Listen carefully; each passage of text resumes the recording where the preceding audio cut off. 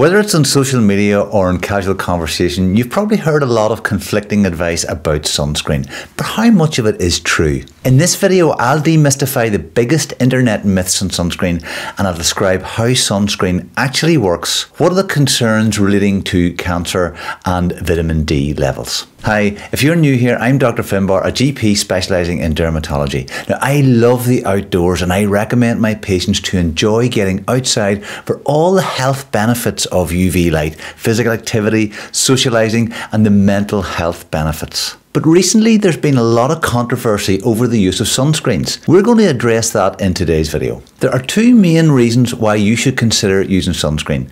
Firstly, to prevent signs of ageing.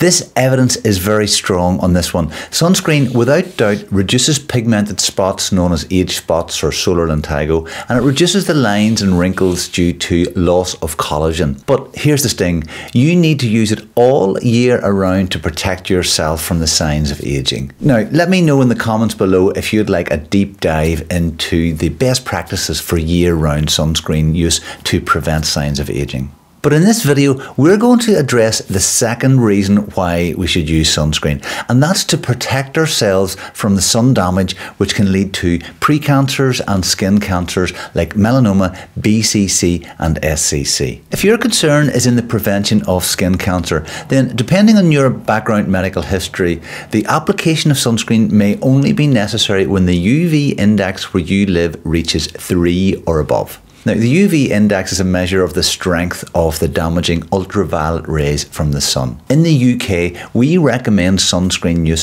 from April to the end of September. Thankfully, there are plenty of free and online UV trackers for you to look up so that you can check what the UV index is at particular times of the day or the year where you live. I even noticed it recently on the weather app on my iPhone. Sunscreen plays a crucial role in UV protection, which is essential for preventing skin cancers, as highlighted in this recent paper. So why the controversy around sunscreen and cancer?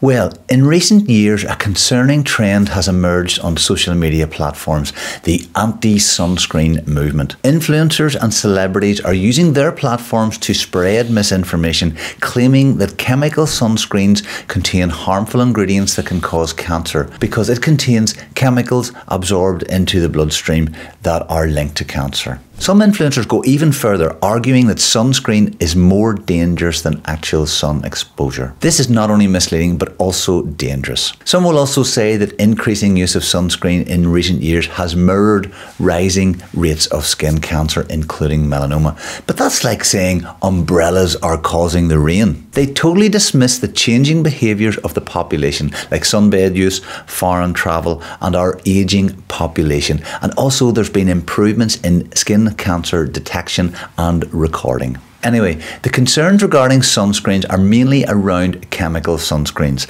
There's actually two types of sunscreens. Firstly, chemical sunscreens, and they work by absorbing UV rays from the sun and making them harmless. These sunscreens are easy to rub in and dry invisibly. Then there are mineral sunscreens, which create a physical barrier in your skin. These lotions are typically thicker and can leave a white residue behind. Now, it's commonly explained online that chemical sunscreens absorb the UV rays and mineral sunscreens cause them to be reflected off, but in truth, both types mainly work by absorbing the UV rays and converting them to heat and energy, and this dissipates the potential DNA damage that UV rays can cause. Here are some basic facts.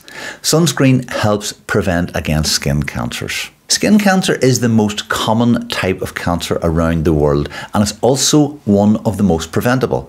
The most dangerous type of skin cancer is melanoma, and most cases are caused by exposure to UV radiation. So no surprise here that the sun is the most common source of UV radiation. Sunburns seem to be the biggest risk factor, as having 5 or more blistering sunburns between the ages of 15 and 20 increases your risk of melanoma by 80%. Other types of skin cancer include BCCs and SCCs and are more common as we age and are due to cumulative exposure to UV light over many years. Now, there are two types of UV rays, A and B.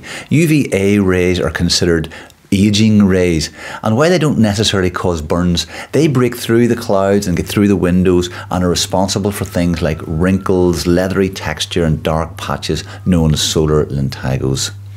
They're associated with an increased risk of skin cancer, but not as much as UVB rays, and UVB rays causing sunburns. When advising on UV protection, I advise my patients that sunscreen is only a part of it. I tell them appropriate clothing should be the first line of defence. Now, I like to wear clothes in the summer which are specifically designed with a high UV protection. It's important to take other precautions like going into the shade and avoiding being out in the direct sunlight in the peak UV hours, like in the afternoon time if possible. I often get asked about vitamin D levels and sunscreen use. It's true that sunlight is a major source of vitamin D, which is a vital nutrient important for optimal bone health and hormone function, among many other bodily functions.